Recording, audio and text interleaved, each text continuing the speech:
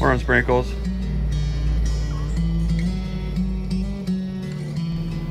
What a beautiful day in the neighborhood, starting the day off right with a beautiful cup of coffee. Shout out to Troy over at TNT Roasters. More on that later. What a great cup of coffee that is, though. I'm excited where we're at in the season right now because the Monster Hive, this over 8-foot colony that produced over 300 pounds of honey, who didn't want to swarm, and it was just one of those feed me, see more scenarios where we were just throwing boxes on it. It kept building, kept building, kept building, didn't want to swarm, and they're just really, really prolific. And she's an old queen. She's actually a yellow dot queen. She was an emergency queen cell queen and has done phenomenal. And so I'm really excited that we're at the time of year where we're able to actually get into that colony, find her, and get good grafting material from her. We were able to we've got over 100 cells getting ready to hatch in the incubator for virgin material, so we can continue with our breeding program. We will open mate some of those, but a lot of those we're actually going to inseminate with another one of our queen lines to bring the very best together. And I'm really, really excited about that.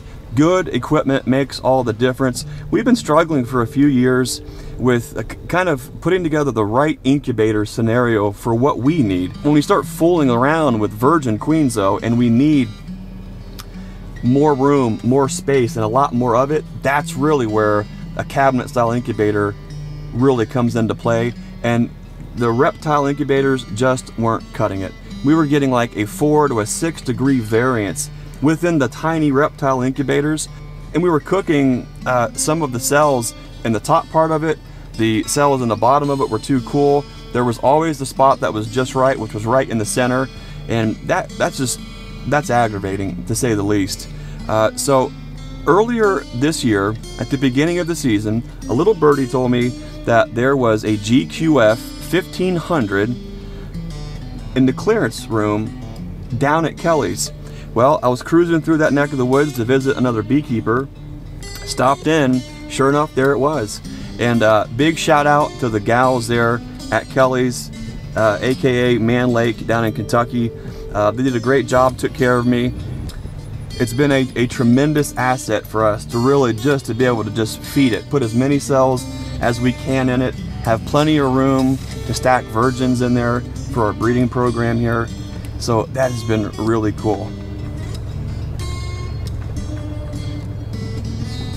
I'm so excited right now to see what this queen line will do.